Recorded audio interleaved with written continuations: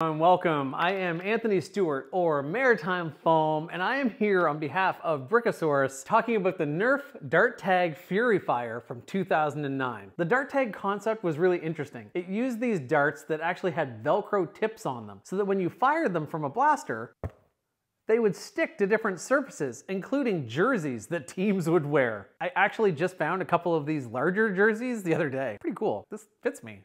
Crazy. I have a bunch of YouTube shorts on my channels about some of my favorite dart tag blasters, but this was really an interesting one. Kind of a 10-round drum pistol, but it had a little pump grip up here, which was actually pretty convenient. It's a solid method of firing darts. It did not have slam fire, which would have been really cool with a 10 dart capacity. Another interesting thing about a lot of the dart tag blasters is they did have to accommodate for these wider tips on the darts. So when you do put one of these darts in the cylinder, it's actually extra recessed at the end so you can fit in that extra wide tip. This blaster, when you prime it, when you pull the trigger, it would index and fire the blaster, or fire and index the blaster. This one fires about 25 to 30 FPS. I assume the original ones did a little bit better. This will accept a modern dart, but again, it doesn't do very much with it.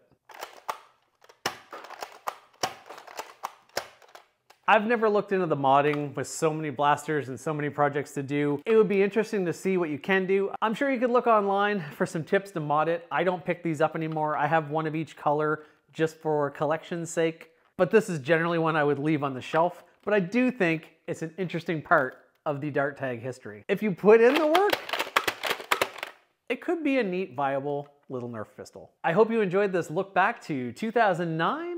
Head on over anytime to check out Maritime Foam. And thank you, Brickosaurus, for reaching out and asking me to chat a little bit about an older blaster, because that's one of my favorite things to do. Catch you later.